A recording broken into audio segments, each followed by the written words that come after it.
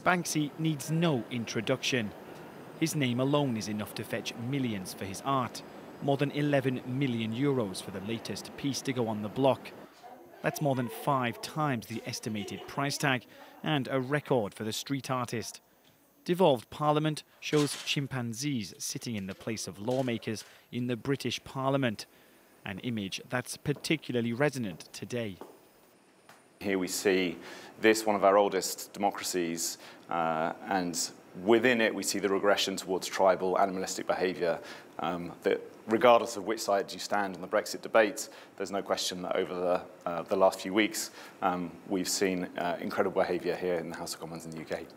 The painting started life 10 years ago under a different name, before it was put back on display as part of a new exhibition, barely weeks before the Brexit deadline.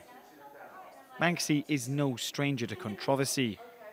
The painting was sold in the same auction room where, 1 year ago, the British artist stunned the art world when he activated a shredder moments after selling Girl with Balloon.